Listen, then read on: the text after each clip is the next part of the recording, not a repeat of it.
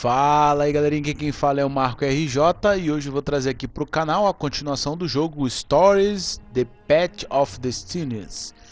Então vamos lá galerinha, vamos começar aqui a dar continuidade o jogo.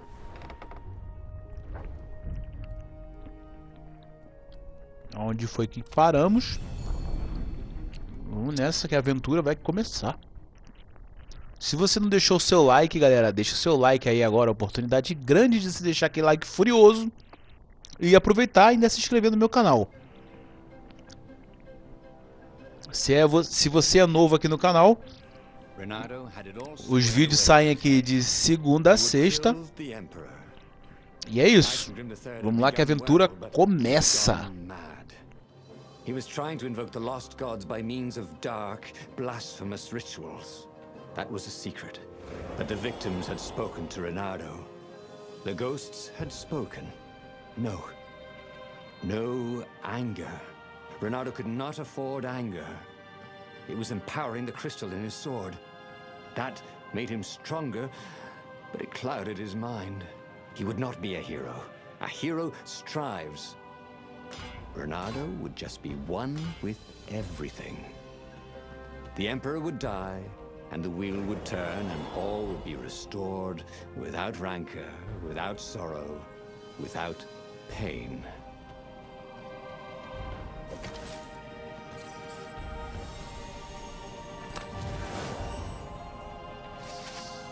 You couldn't find high-quality ore like this just anywhere.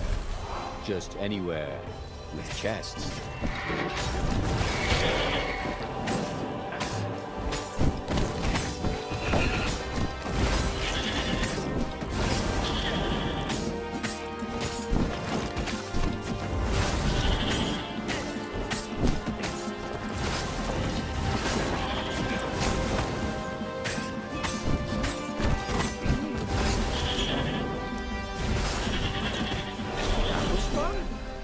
Do this again sometime.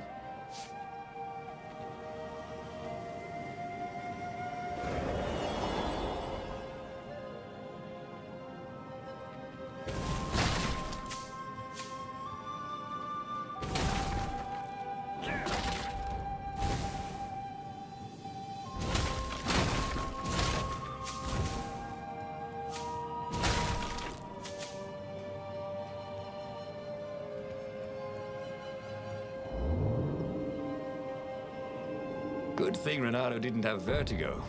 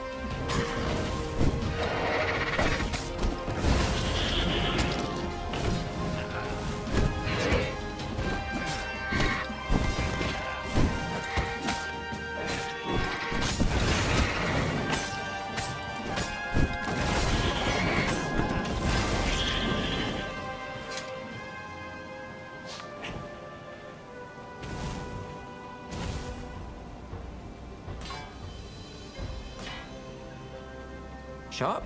Check. Pointy? Check. Flexible? Check. What else do you need in a sword?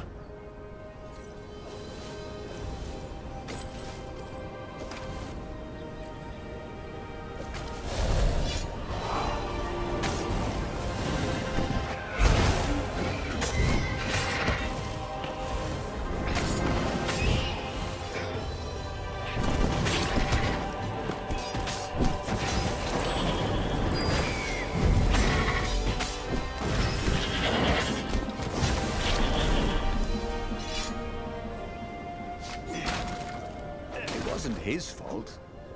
They looked so breakable.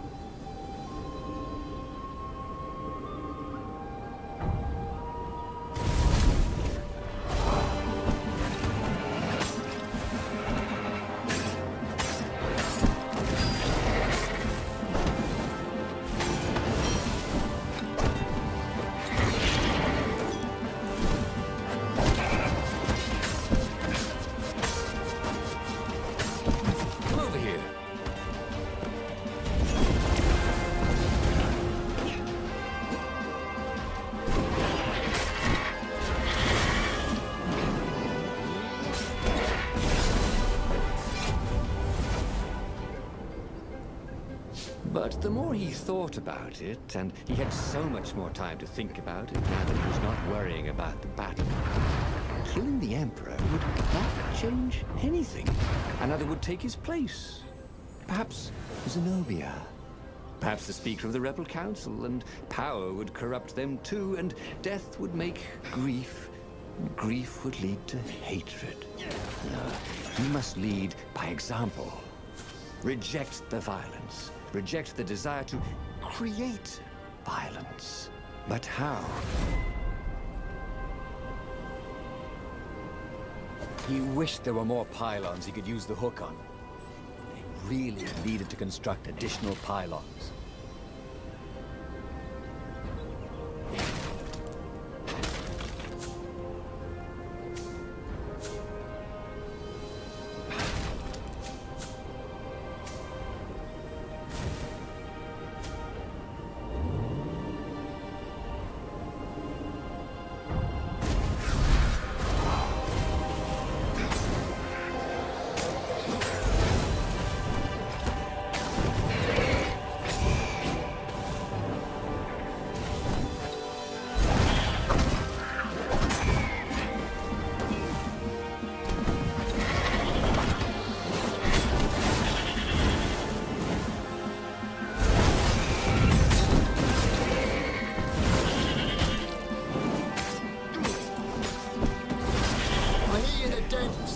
Type.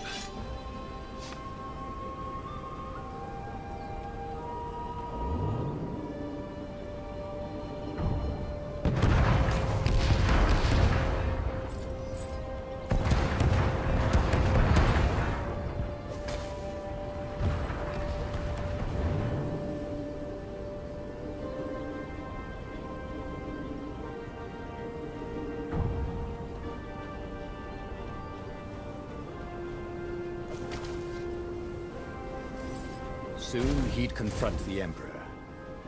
Funny that this whole war had come about because the Emperor feared death.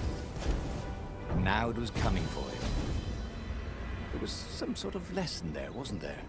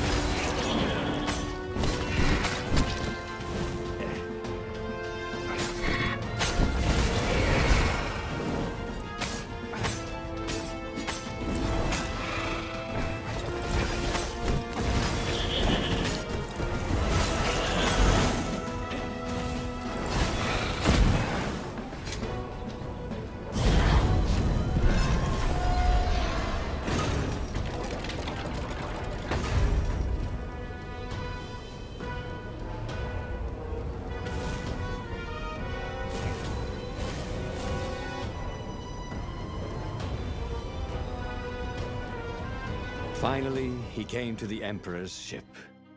The path behind him was strewn with dead ravens. The path to enlightenment. His mistake, he realized, was trying to change the world. The world would spin and the wheel would revolve whether he strove against it or not. What he had to do was nothing. He had attained enlightenment.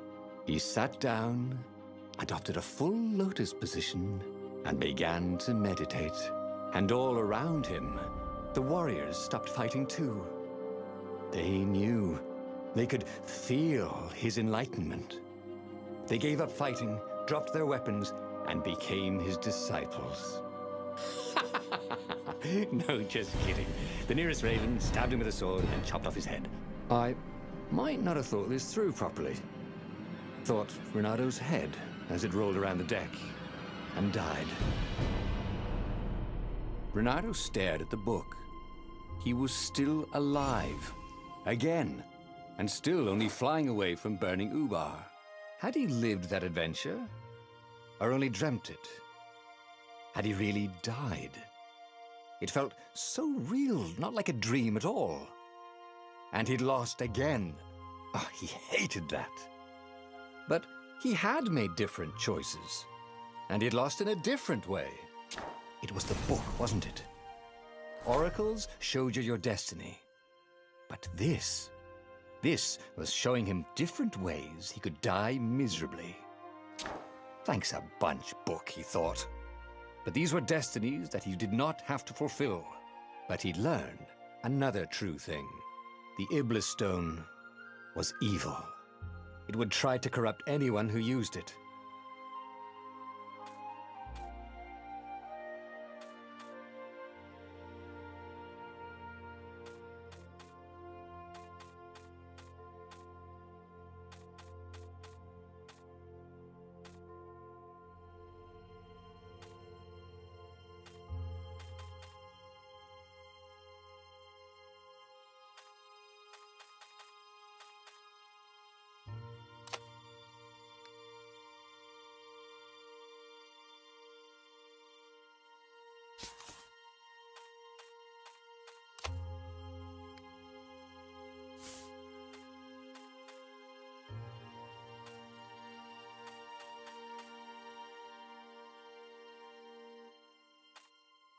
But that meant there must be a destiny where he survived and won, right?